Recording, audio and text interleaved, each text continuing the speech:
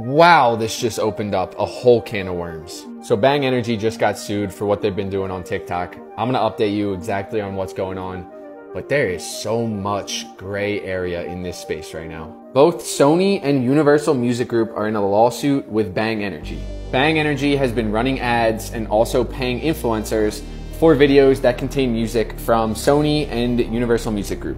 Now it looks like Bang is going to be liable for at least the ads portion of this, likely having to pay millions of dollars in damages. Now on the influencer side of things, when they were doing sponsored posts, they actually were not found liable for this. Now here's where I think there's a ton of gray area. Where do you draw the line between a brand and a creator? So I'm a creator, but I also run my own business and I also sell my own products. Am I a brand? What about Mr. Beast? Is he a brand? Where do we draw the line on who gets to use these sounds and who doesn't? Let me know your thoughts.